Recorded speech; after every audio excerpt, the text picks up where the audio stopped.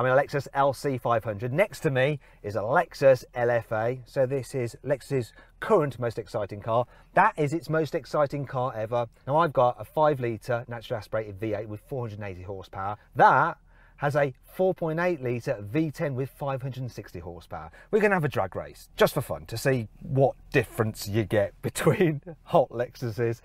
So this one costs about £74,000. That was about £340,000 new, and it's now worth about 500. Anyway, make sure you subscribe to this channel and hit the bell icon to turn your notifications on so you're alerted when we make a new upload. Right, let's do this rather unusual race.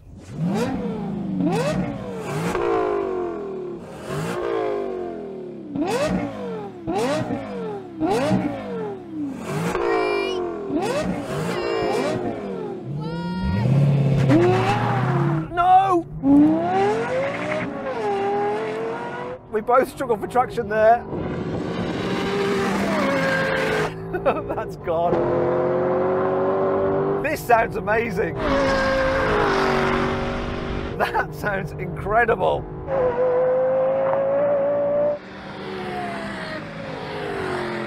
Destroyed. So that was a clear victory for the LFA. In the greasy conditions, it did the standing quarter mile in 12.5 seconds, whereas it took the LC500 13.9 seconds.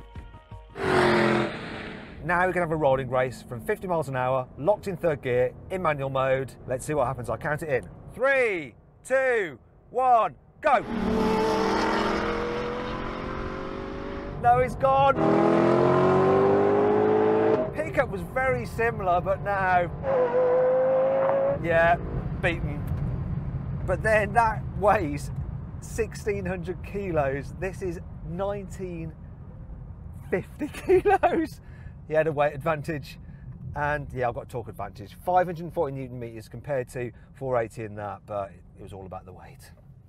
Now we're going to have a brake test from 70 miles an hour. When we hit the cones, we're going to do a full emergency stop. I think what's going to happen is obvious. He's got carbon ceramic brakes, came standard on that car. I've got Steelies and a whole lot more weight. Do you know what? That was not as bad as I thought it would be. Maybe it's because it's an older car, maybe because his carbon ceramics weren't particularly warm.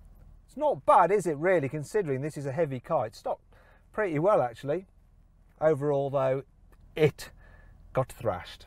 But then, it's nowhere near as expensive as that thing.